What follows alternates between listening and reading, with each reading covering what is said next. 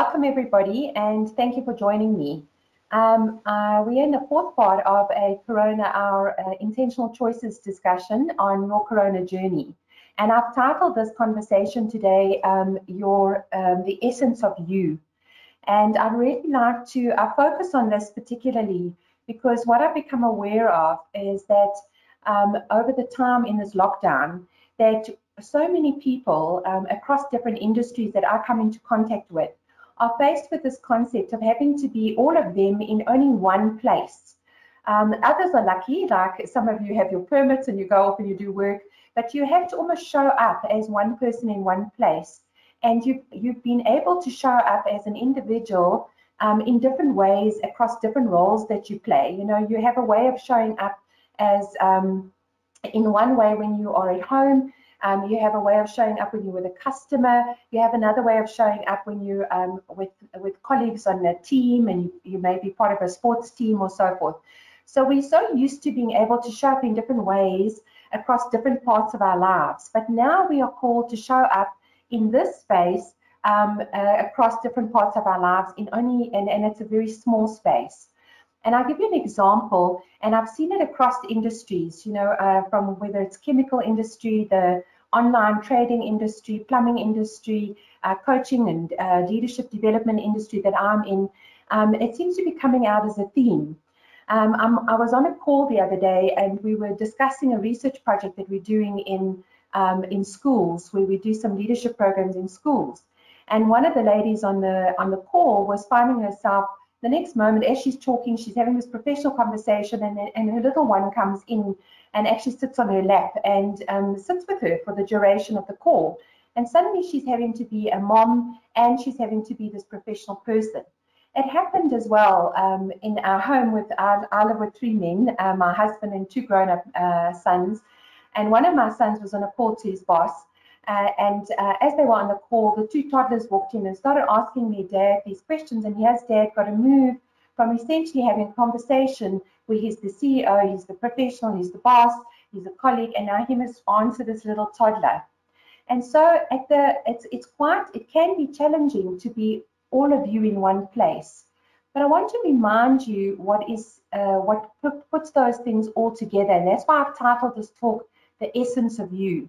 Because it's the essence of you that keeps all of this together. That essential quality that you have, that no matter where you are, you have that quality. I'm just going to switch off the webcam now that I've said hello to you. And I also just, before we move into the presentation, I just want to thank our IOPSA also for extending this series of conversations to support you in your personal state of mind as we go through this. And I'm going to switch the webcam now off as we go into the presentation now. But the essence of you is essentially that part of you. Let me just move this slide. You should see it at this point. Yeah, it's that your way of being that transcends a role, a particular space, or a moment in time. Now, for some of you, you might not remember what that essence of you is, that quality of you that transcends time, or you've almost like put it away. And in this time of pressure, you kind of put it away and you forget about it, and you so focused on all that you're trying to achieve that you forget about the essence of you and how you show up with people across different walks of life. So what I'm going to discuss today is what is that essential quality? What is your essential quality? And what are some of those communication kind of behaviors that get in your way and become blackjacks in terms of you bringing all of you to a discussion, to a connection?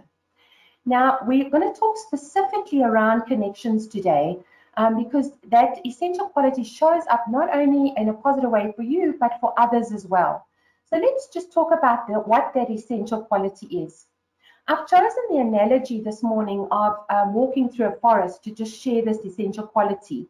Because I don't know about you, but if you like walking and you like being outdoors and being like in a forest or climbing mountains, you have that experience where there's something special about that energy of being outdoors. And that's the exact same thing when we talk about the essence of you. It's that special something that you have that creates positive energy, connection, and joy with other people.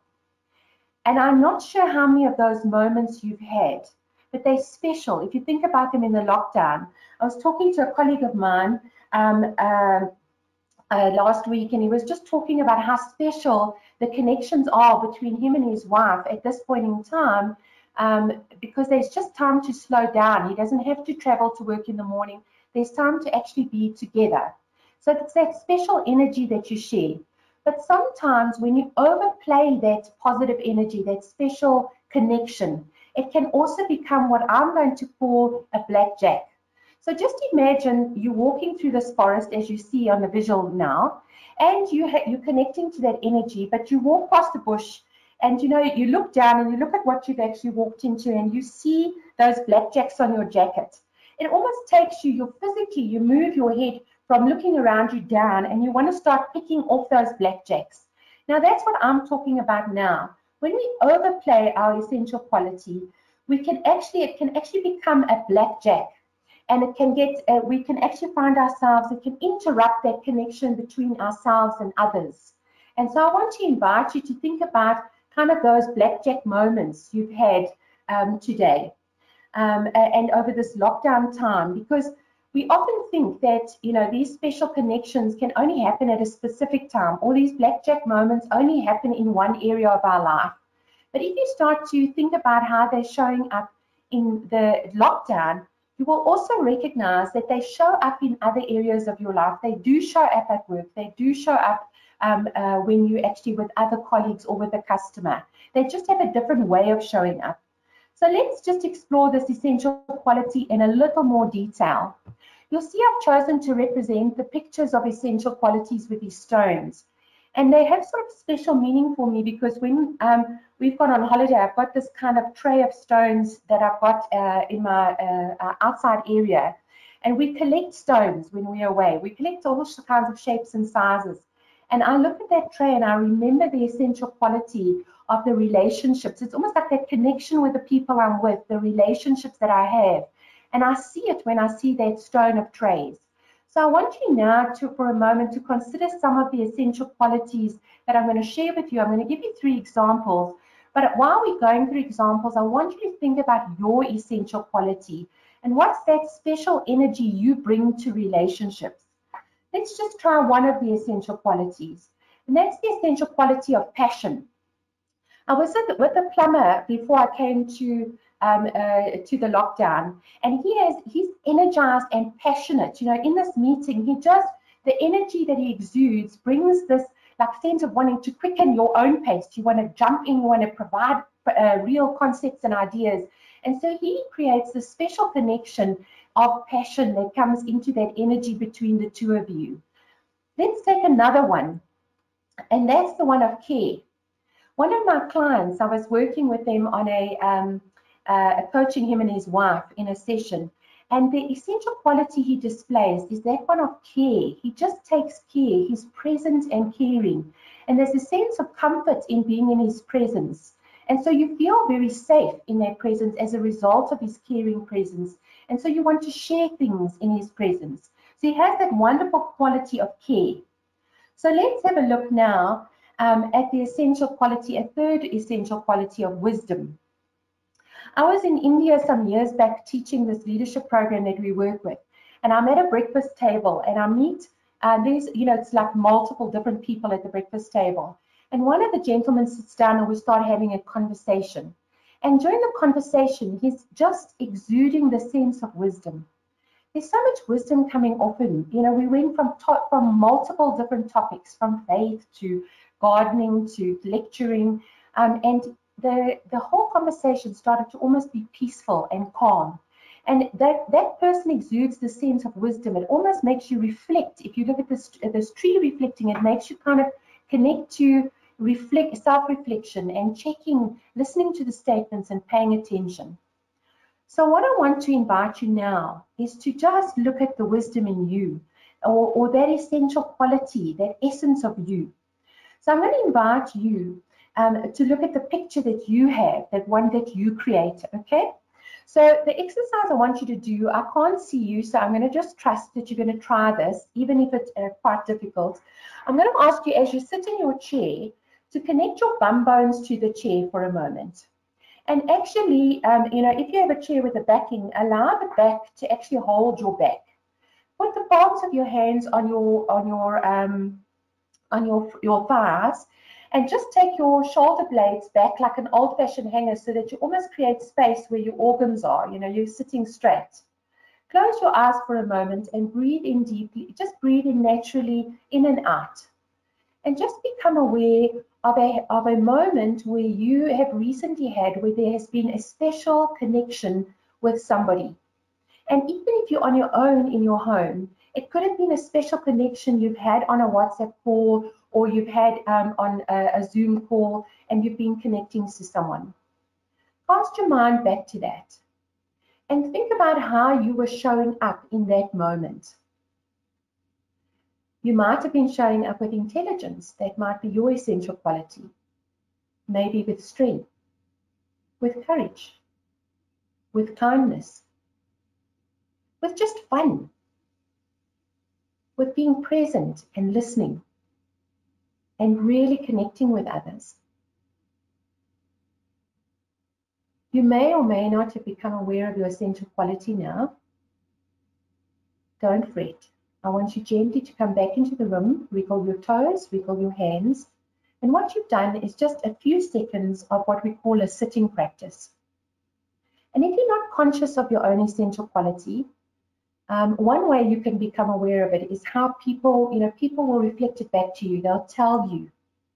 But I've also invited you into a practice on my website to actually identify the essential quality of others.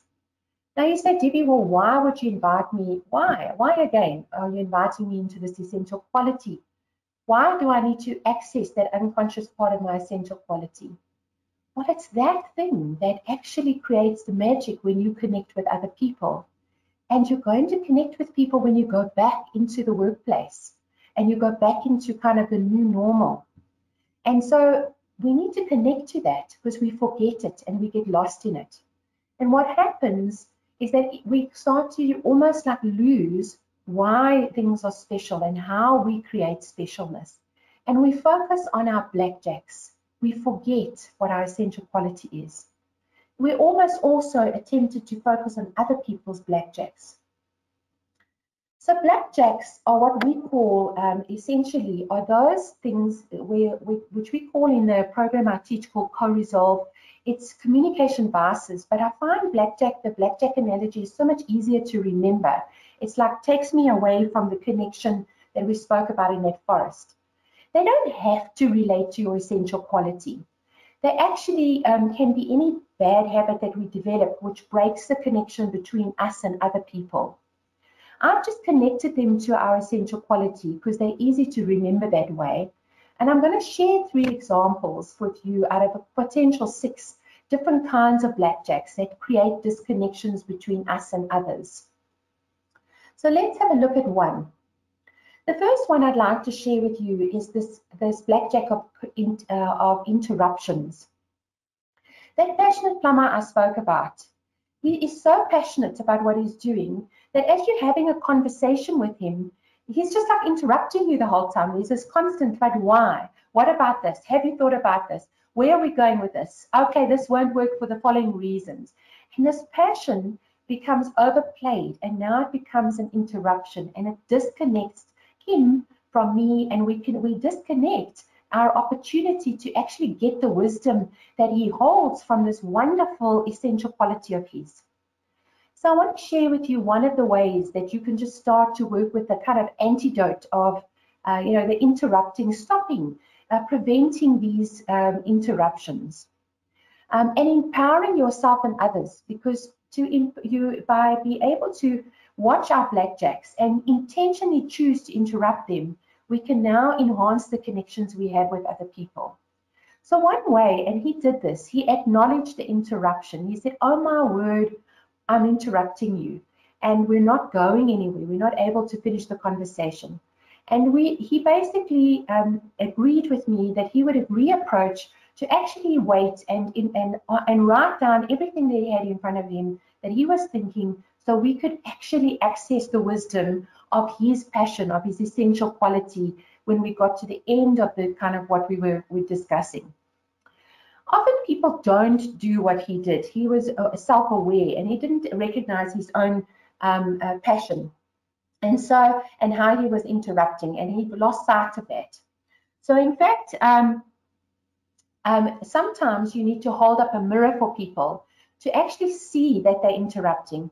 And it's quick and easy to do. You just indicate to them, I'm aware that you're interrupting, that there's interruptions, and I'm conscious of those interruptions, and I'm kind of conscious that I'm not able to share what I'm looking to share, and I'm wondering how we work with that. Do you want to interrupt as we go along and ask your questions and deal with the detail now, or wait till the end? So that's interruptions, those kind of blackjack moments. Here's another one for you. This way of angel being, often present in caring people, in people who kind of think very quickly or very adapted to thinking on their feet, and they will angel wing on behalf of others. They come in to rescue people during a conversation. In a recent meeting I had, one of the colleagues was sitting in a meeting, and she said, you know, as we were defining the deadlines, she actually said to the person who was running the meeting, I really think we need to worry about the deadlines, and we need to think about, we need to be concerned about this other person. And she mentioned her and said, okay, because she's really under a lot of pressure. That's what we talk about angel winging. You speak on behalf of somebody else. Now, you may be thinking you are really taking care of them, but actually, in a way, you're not empowering them. And at that point in time, they may feel very disempowered because they're actually quite happy with the deadline that is going to take place. They're quite happy with what's going to happen in that moment. And so they're quite comfortable with where they are. But you've now put them in a difficult position. So if you are the organizer of the meeting, the conversation, the discussion, it's very easy for you to work with that angel winging. Just refer to the person who has now been rescued, you know, so to speak, and look at them and ask them, is there anything you particularly need? You know, we're talking about you. What do you need in order for this decision to be made? And then turn to that angel and ask them what they themselves need, because often we angel wing, but what we're really trying to do is express our own needs, and we don't do that. So I'm just inviting you to think about that blackjack and whether it shows up in the way that you behave. And as we're going through this, you might have thought about other blackjacks that interrupt your connection with people. Remember, there are many, many of these, and just be aware of them. Let's look at the last one. You know, that not being present. It's very much a part of today's society, not being present. We almost, you know, if we relate it to that essential quality of wisdom, sometimes a really wise person will slow down their thinking to listen to what you first said in the conversation. And so they almost disappear in their head because they're listening to the first thought that you shared. And now they're not listening to the other stuff. So they're actually not present. And there's a disconnection that happens between you and them. But it often just happens from a bad habit, right? People just disconnect because they see their cell phone flashing, and so they look at their cell phone and they go, oh, I need to look at my cell phone. And so they disconnect from the conversation. You can very quickly interrupt that by taking a vote or asking a question, and then they need to answer you. And so you can actually, you know, interrupt that blackjack moment. There are other blackjacks which I mentioned, and here's a couple of them. I'm not going to go through them. But what I want to do now is I want you to just check in for yourself where you are, right? I want you to answer these questions, and you'll notice that I've brought a couple of the things that we learned last week into this session just to remind you, because they all come together to actually show up in the way that you are being and how you actually engage or connect with others. So answer the statement with 1, strongly disagree, 5, strongly agree, or I actually don't know. So here we go through the questions, and just take the time. When I acknowledge the reason I value doing something, I'm motivated to get it done. Remember, last time we spoke about achievement motivation. So I get it done when I know why I'm doing it. I willingly put a lot of effort into my actions when I identify the meaning. What's your rating? When I ground myself in my essential quality, I experience positive energy, joy, and happiness between myself and others.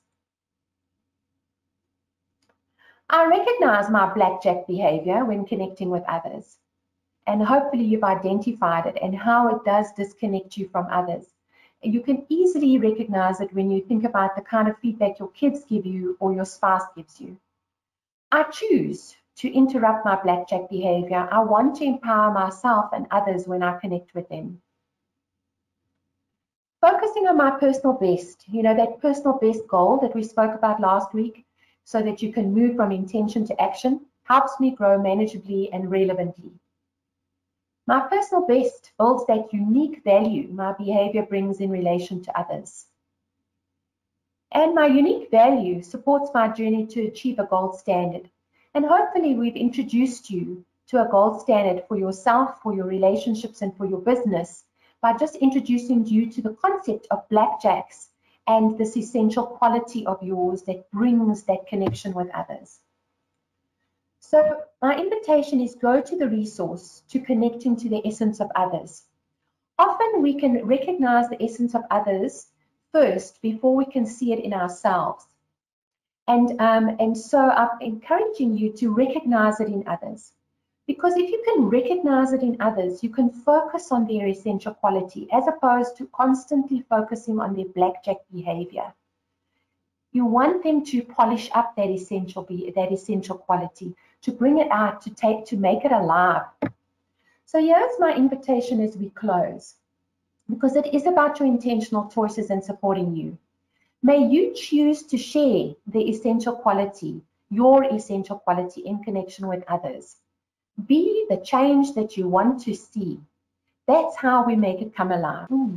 Well, I just want to say thank you for attending and thank you for your attendance, your presence in today's session. And I really want to encourage you. I was with a client last week and I'm so reminded of how he focused on his own blackjacks in so many ways. And he absolutely lost sight of his own essential quality.